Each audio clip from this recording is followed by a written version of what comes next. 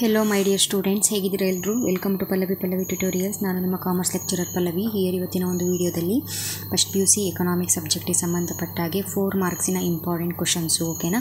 English medium Kannada ಮೀಡಿಯಮ್ನ already upload ಮಾಡಿದ್ದೀನಿ. ವೀಡಿಯೋಸ್ನ ಯಾರಾದರೂ ಕನ್ನಡ ಮೀಡಿಯಮ್ ಅವ್ರು ವಾಚ್ ಮಾಡ್ತಾ ಇದ್ದರೆ ಆ ವೀಡಿಯೋಸ್ನ ವಾಚ್ ಮಾಡಬಹುದು. ಕನ್ನಡ ಮೀಡಿಯಮಲ್ಲಿ ನಿಮಗೆ ಎಲ್ಲ ಸೆಕ್ಷನಿನ ಇಂಪಾರ್ಟೆಂಟ್ ಕ್ವಶನ್ಸು ಕೂಡ ಅವೈಲೇಬಲ್ ಇದೆ.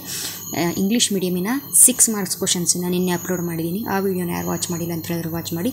ಇದು 4 ಮಾರ್ಕ್ಸಿಗೆ ಸಂಬಂಧಪಟ್ಟಿರುವಂಥ ಕ್ವಶನ್ಸ್ ಆಗಿರುತ್ತೆ. ಆ್ಯಂಡ್ ದೆನ್ 6 ಮಾರ್ಕ್ಸ್ ಮತ್ತು 4 ಮಾರ್ಕ್ಸಲ್ಲಿ ಬರುವಂತಹ ಇಂಪಾರ್ಟೆಂಟ್ ಪ್ರಾಬ್ಲಮ್ಯಾಟಿಕ್ ಕ್ವಶನ್ಸ್ ಏನಿರುತ್ತೆ ಅದನ್ನು ನಾನು ಸಪ್ರೇಟಾಗಿ ಅಪ್ಲೋಡ್ ಮಾಡ್ತೀನಿ. ಇಲ್ಲಿ ಥಿಯರಿ ಕ್ವಶನ್ಸ್ ಮಾತ್ರ ಅಪ್ಲೋಡ್ ಮಾಡಿದ್ದೀನಿ. ಒಂದು ಪ್ರಾಬ್ಲಮ್ ಇದೆ, ಬಟ್ ರಿಮೈನಿಂಗ್ ಏನು ಪ್ರಾಬ್ಲಮ್ ಇದನ್ನೆಲ್ಲ ನಾನು ಸಪ್ರೇಟಾಗಿ ವೀಡಿಯೋದಲ್ಲಿ ಅಪ್ಲೋಡ್ ಮಾಡ್ತೀನಿ.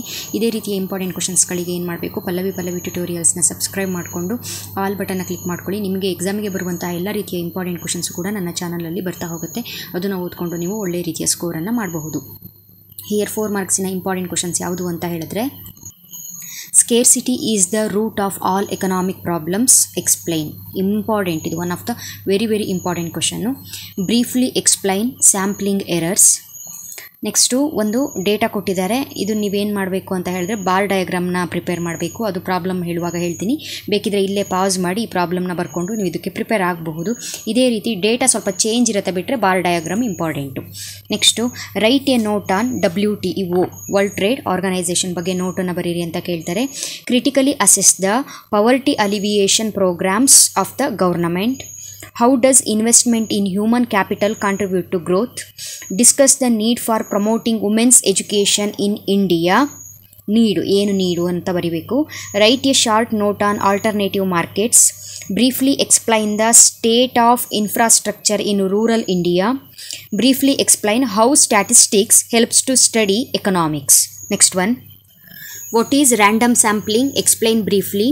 Draw the format of table and identify its components.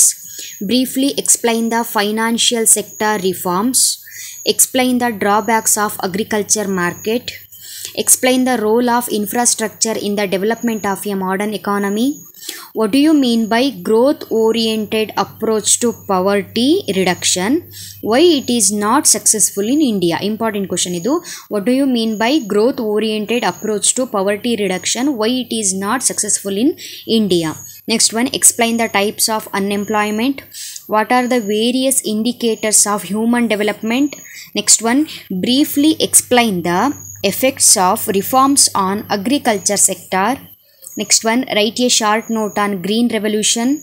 Briefly explain the background of economic reforms in India. Write a note on classification of data. Write a note on land reforms in India.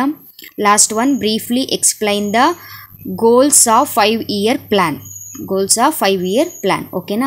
So ಇದಿಷ್ಟು ಕೂಡ ನಿಮಗೆ first PUC ಎಕನಾಮಿಕ್ಸಿನ annual ಎಕ್ಸಾಮಿಗೆ ಕೇಳುವಂತಹ 4 ಮಾರ್ಕ್ಸಿನ very important questions.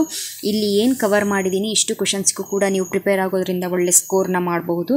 Of course problem theory ಎರಡೂ ಕೂಡ combined ಆಗಿ ನಿಮಗೆ 2 section divide ಮಾಡಿ ಕೇಳ್ತಾರೆ 4 ಮಾರ್ಕ್ಸಿಂದು. ಆದರೂ ಕೂಡ ಇಲ್ಲಿರುವಂಥ ಕ್ವಶನ್ಸನ್ನು ಓದ್ಕೊಳ್ಳೋದ್ರಿಂದ ನಿಮಗೆ 1 ಮಾರ್ಕ್ 2 ಮಾರ್ಕ್ಸ್ ಥಿಯರಿಟಿಕಲ್ ಏನು ಕ್ವಶನ್ಸ್ ಬರುತ್ತಲ್ಲ ಅಲ್ಲಿ ಆನ್ಸರ್ನ ಮಾಡಲಿಕ್ಕೆ ಕೂಡ ತುಂಬ ಹೆಲ್ಪ್ ಆಗುತ್ತೆ. ಸೊ ಒಳ್ಳೆ ಸ್ಕೋರ್ ಮಾಡಬೇಕಂದ್ರೆ ಫಸ್ಟ್ 6 ಮಾರ್ಕ್ಸ್ನ ಓದ್ಕೊಳ್ಳಿ, ಆಮೇಲೆ 4 ಮಾರ್ಕ್ಸ್ ಓದ್ಕೊಳ್ಳಿ, ಆಮೇಲೆ 2 ಮಾರ್ಕ್ಸು 1 ಮಾರ್ಕು ಓದ್ಕೊಂಡು ನಿಮಗೆ chapter wise fill in the blanks, match the following ಮತ್ತು ಇನ್ಯಾವುದು ಮಲ್ಟಿಪಲ್ ಚಾಯ್ಸ್ ಕ್ವಶನ್ಸನ್ನ ನಾನು ಚಾಪ್ಟರ್ ವೈಸ್ ಸಪ್ರೇಟಾಗಿ ಅಪ್ಲೋಡ್ ಮಾಡ್ತಾ ಇದ್ದೀನಿ. ಆ ವೀಡಿಯೋಸ್ನ ವಾಚ್ ಮಾಡಿ ನಿಮಗೆ ಅಲ್ಲಿಗೆ 100 ಔಟ್ ಆಫ್ 100 ಸ್ಕೋರ್ ಮಾಡಲಿಕ್ಕೆ ಹೆಲ್ಪ್ ಆಗುತ್ತೆ. ಓಕೆನಾ? ಸೊ ವಿಡಿಯೋ ಇಷ್ಟ ಆಯಿತು ಅಂತ ಹೇಳಿದ್ರೆ ನಿಮ್ಮ ಫ್ರೆಂಡ್ಸ್ ಜೊತೆ ಶೇರ್ ಮಾಡಿ, ಅವರು ಕೂಡ ಓದ್ಕೊಂಡು ಒಳ್ಳೆ ಸ್ಕೋರ್ ಮಾಡಲಿ ಅಂತ ಹೇಳ್ತಾ, ನೆಕ್ಸ್ಟ್ ವೀಡಿಯೋಗೆ ನೀವು ಸಬ್ಸ್ಕ್ರೈಬ್ ಮಾಡಿಕೊಂಡು ಆಲ್ ಬಟನ್ನ ಕ್ಲಿಕ್ ಮಾಡ್ಕೊಂಡಿದ್ರೆ ನಾನು ವೀಡಿಯೋ ಅಪ್ಲೋಡ್ ಮಾಡಿದ ತಕ್ಷಣ ನಿಮಗೆ ನೋಟಿಫಿಕೇಷನ್ ಬರುತ್ತೆ. ಓಕೆನಾ ಸ್ಟೂಡೆಂಟ್ಸ್? Okay, thank you.